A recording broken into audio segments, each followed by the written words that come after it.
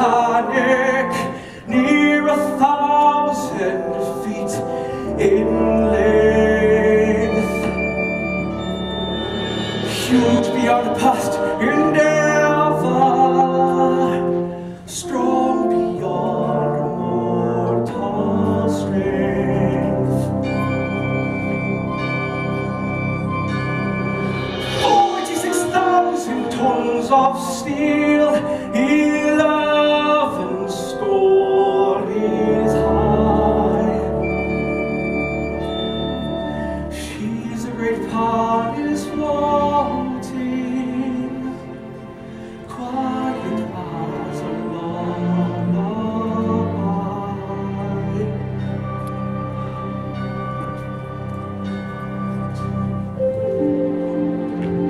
Farewell, my darling, I'll be back before the fortnight has passed. Farewell,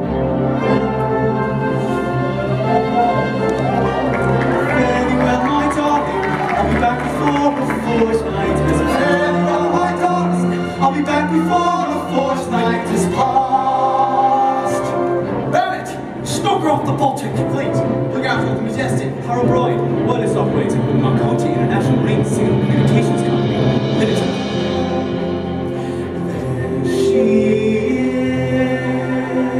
is towering high, broad and grand, ship of dreams, sailing day, morning bright, take your flight, ship of dreams. She strains at her light, the smoke from her funnels trailing. Her pearl-like head knife, she'll cut through the waves, unveiling. To be underway, size and speed unexplored, and I'll be aboard that ship of dreams. 7 nights left, fresh letter Titanic. Morning, Mr. Lenthaler. Morning, Mr. Pittman. Morning, Mr. Boxhall. Morning, Captain Smith. Morning, Captain. Morning, Captain. 36,000 oranges, Titanic.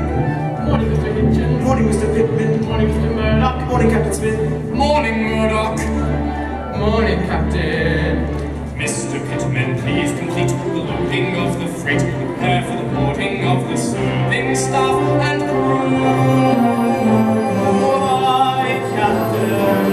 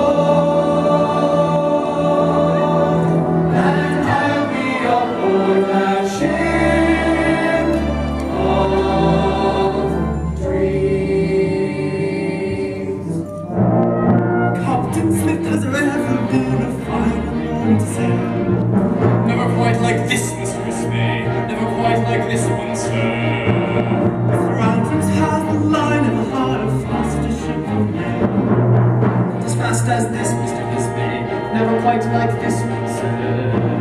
The pride of mankind, dominion over the sea. The dream of progress, it brings great honor to me to be the master and the builder and the owner of the largest moving object in the world. Mr. Pittman, please begin boarding the passengers. Third-class passengers, proceed at once to the gangway. Please bring your boarding documents and await further instructions. Holy Mother of God, is that a ship or a mountain? It looks long enough so a body could walk to America. I'm Catherine McGowan, but everyone calls me Kate. I'm Kate too. Kate Mullins. I'm Kate Green. Kate Murphy. It must be fate. It's not fate. It's Irish. Are you traveling alone then? Not me. I've got a feller. See that good-looking one up ahead? I'm planning to marry him. When's that gonna be? As soon as I meet him. Aboard, call out my name. It's to America we aim to find a better life. We prayed to make this trip. Let all our children's children know that this day long ago we dreamt of them and came aboard this ship for the maiden voyage, for the maiden voyage. It's all aboard. Second-class passengers, proceed to see the deck. Please contact the ship's purser to arrange dining assignment.